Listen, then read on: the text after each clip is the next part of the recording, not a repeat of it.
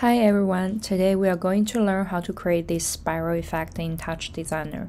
The song we will be using is Let It Happen by Tame Impala. We'll first take a look at the final effect, then I will walk you through the network structure, and finally we will be building everything from scratch. Alright, let's jump in.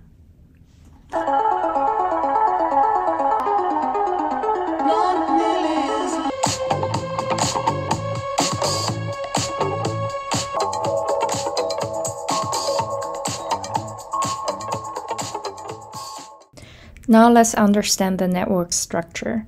The network consists of two main parts, the audio part and the visual part. For the audio, I have audio file in connected to audio analysis, which is a pre-built component in TouchDesigner. And I only use the high and kick from the audio analysis for the visual we're creating today. And then head on to the visual part. The 3D rendering, we are rendering a box with custom texture to it. And then the post-processing part is where we make the effects more interesting. For the post-processing, I applied feedback, distortions, transform, and different other effects to achieve the final effect.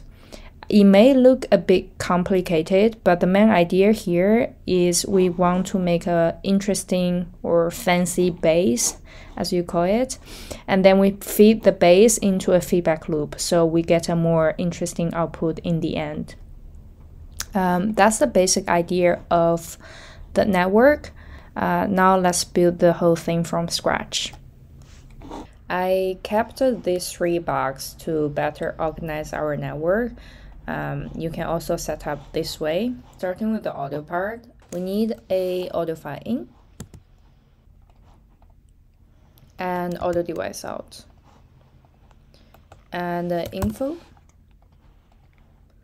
and a audio analysis, which from the palette audio analysis. Yes, connect all of them and connect audio analysis to a now, and we add a select. We're gonna use the kick and high. Yeah, we're only gonna use kick and high. And then we end up with a null for both of them, because in between we might do some range calculation. We want to map these, chop this reference to our visuals so that it will take into account all the modifications we did in between. We changed the song to Let It Happen. Yes. Okay, now we have the song. Let's also make sure the project timeline matches the song length, which is the file length frame here. And then, yeah, let's head on to the 3D part. So what we need a box, stop, connected to a noise, connected to a geometry, and we have the rendering sets the camera, and the texture is I use constant, and then the rendering, the render, yes, and then I chop the reference of the material, constant as a material, but we want to add it our own texture, which is the color here. What I did here is just a noise with a movie file in another texture, and displace the noise with the texture. So we got this look. And then from the box, I changing the scale to 9 and the offset to 7. So we have this expanded box rather than the fixed box. Okay. Another thing I want to do is I want to move our box a little bit vertically, so that is more interesting and adds the movement we want. To do that, I need a LFO and connect it to a mask because we might need to change the range to fit our needs. And then the now. And now we check the box here. How do we shift our box vertically? You can do it by changing the anchor V, or you can also do it in the center here. So I just changing the anchor V, and I notice the range is from 0 to 1. So I need my LFO to have the same range. So now the LFO is actually from -1 to 1. We want to map the range to from -1 to 1 to 0 to 1. And then we map these, we can change the same name, anchor V, shift vertically, shift vertical. We change these to anchor V, and then now it's too fast, we change it to 0.15. Okay. This is our moving circle, moving box. And then we head on to the post-processing. Now for the coolest part, the post-processing part. This is where we take our basic rendering and turn into a dynamic spiral effect. I think it will be helpful to review the network again to see what we are building. I will show you the before and after, and to show you exactly what kind of parameters I use and how does it impacting our visuals. So the first is the feedback loop, where I take the transform, add the background, and feed it into a level and transform and created this multi-layered, more depth visual. And this is the first feedback loop. And then the second thing, I add a lens distort to our visuals. So to see this one. And then the third thing I did was I add a flip and displace it by itself. So I have a more of the ripple effect. This is the after the distort.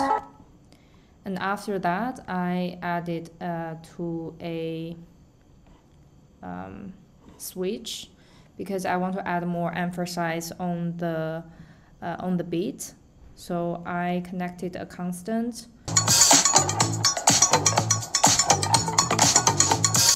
So when there is a beat hits, you will see the visuals turn into cyan color.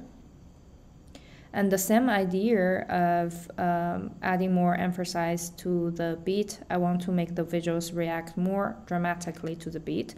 So I also use the kick or high to drive the distort and the feedback fading trails. So for example, in here, in the level, I add the kick to drive the opacity.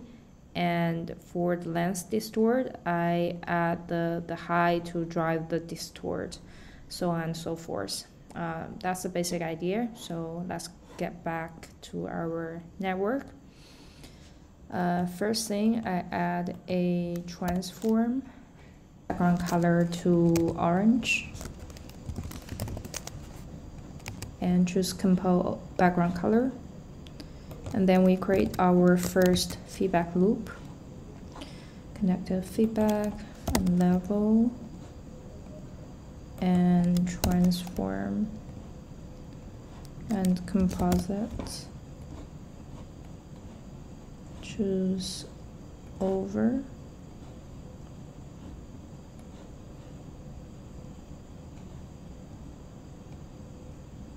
And compose over back to the feedback, feedback to the feedback.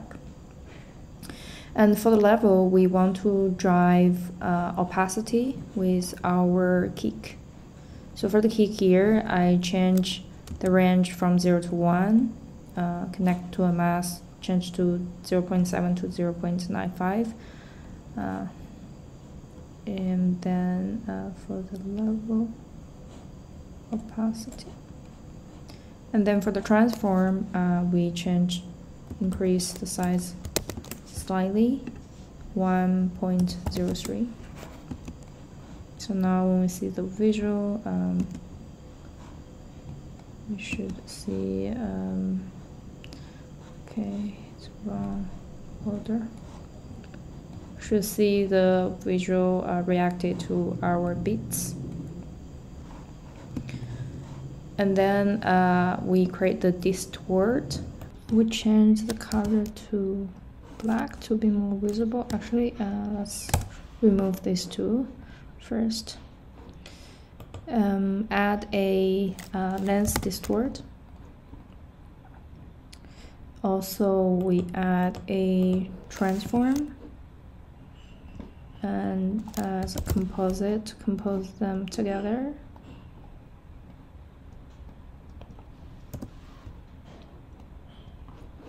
The composite, I choose overlay. We can see how it looks like. And we turn on the invert distortion and change the parameter slightly. This is what works well for my visual. You can changing and experiment for yours. And then another thing is I want to use the high to drive my distort. So I will head on to the high and chop the reference. And chop the reference here, so that it responds to our beats. And I will just change the order, so that the larger version is always underneath the composite. And then we add the ripple effect with the displace and flip. Displace. Okay. We flip the Y and displace itself. And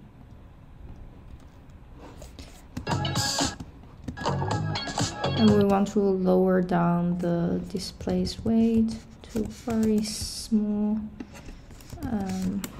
something like that. And then I also add a transform, and I use the kick to drive the size of the box. And then I adding a blur to my transform.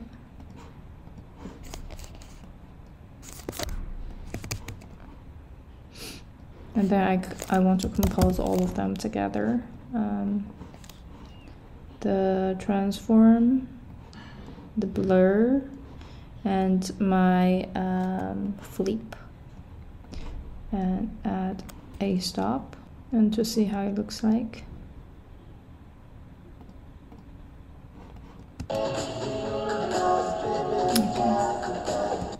And then after that, the final thing, we add a constant to add a bit more emphasis to, because we want to add more dynamic to our highs, and change the color to Saya.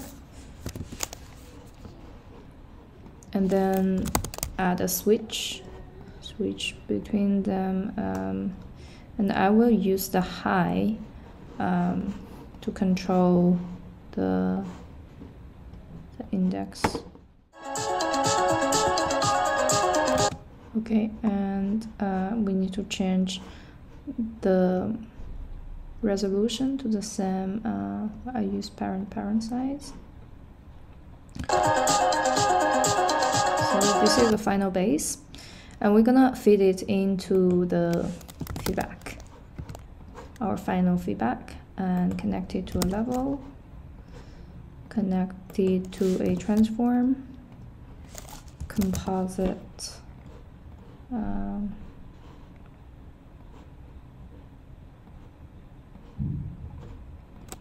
the composite we use a stop. And then for the level, I use 0.92.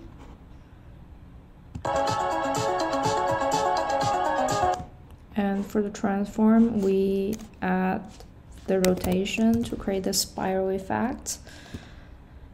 And I use the high again to drive the rotation. So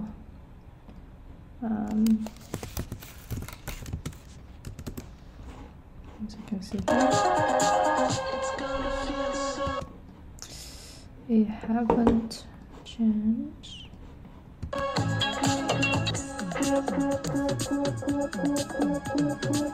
And that's the basic base we have, and the spiral effect. Okay. I think it's a little bit different than the previous video I've made, but you can always add the post-processing part, for example, for the level to make it more vibrant. You can also do in the video editing tool. And then let me think, or to add more colors, sometimes I use composite, just composite again on top of each other and try out different operation here. So for example, multiply, and then you get a richer color. And that's it. That's the end of this tutorial, and hope you enjoy it.